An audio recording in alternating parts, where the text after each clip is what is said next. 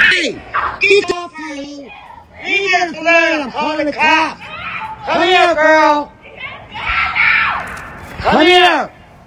Get your hair! Hey! Leave her alone! Shut her! Oh my God!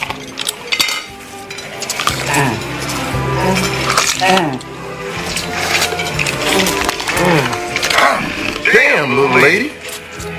You sure can't put it away. Is it a big thing to like go through something and want to go through something alone? Like, is it wrong for you to be like isolated? Like, you don't get that? Like, you can't be isolated? Like, why do everybody make that seem like it's a problem to like want to go through something and deal with it alone?